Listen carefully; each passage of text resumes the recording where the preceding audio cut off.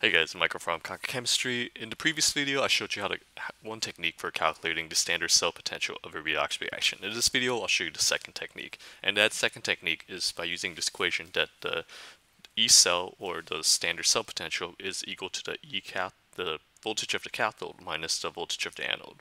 So let's talk about what cathode and anode are. Cathode is where the reduction reaction occurs, and then anode is where the oxidation reaction occurs.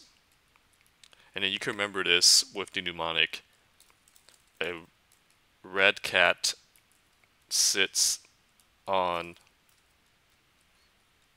anox. So you can see reduction, cathode, and then oxidation, anode. So just imagine a red cat sitting on an ox.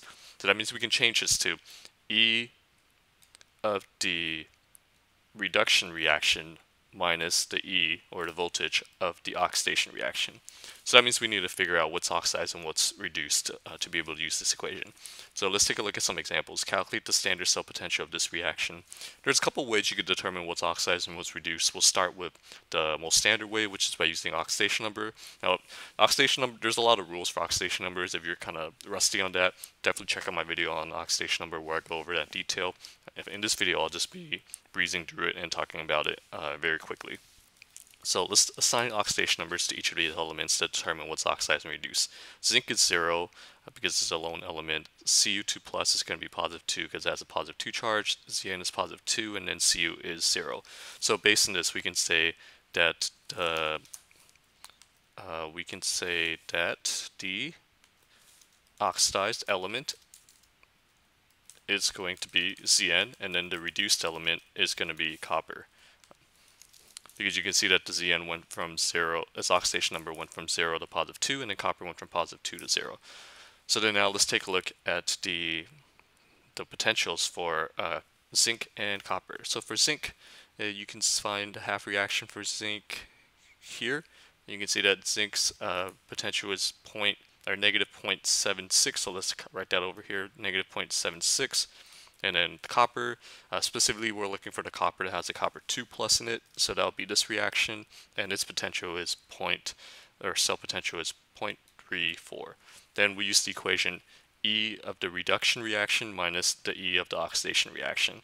So the reduction was the copper, so that'll be 0.34 minus the E of the oxidation reaction, negative 0.76, and that'll give us a voltage of 1.10 volts. Okay, for the next one, we'll start again with the oxidation numbers. H is positive 1 because it's a lone element with a charge positive 1. O is negative 2, that's just one of the rules, so that'd be negative 8. So the Mn will have to be positive 7 to make the overall charge negative 1. Fe would just be positive 2 because of the charge, Mn will be positive 2, Fe will be positive 3, and then H would be positive 1, and O is negative 2 because those are the rules for H and O. Then let's determine what's oxidized and reduced. So oxidized element is the one that has an increase in oxidation number, and that would be the iron because it went from positive 2 to positive 3. And then the reduced element would be the Mn because it went from positive 7 to positive 2. Now let's take a look at the reduction potentials for both the Fe and the Mn.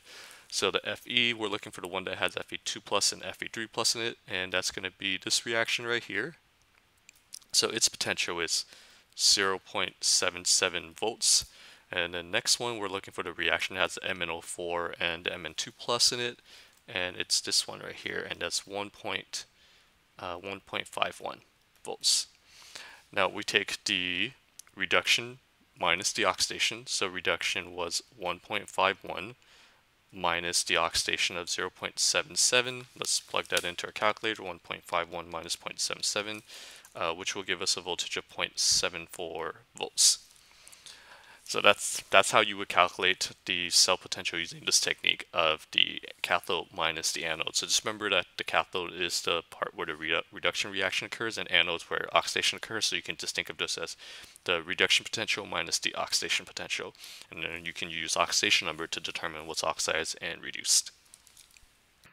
If you want to learn how to ace chemistry, if you want to learn what's the best way to study for this class, if you want to learn some neat tricks and tips to take into your exam and do better in them, then you should head over to my website and get this free guide, 12 Secrets to Acing Chemistry. You can head over to www.conquerchemistry.com/chemsecrets.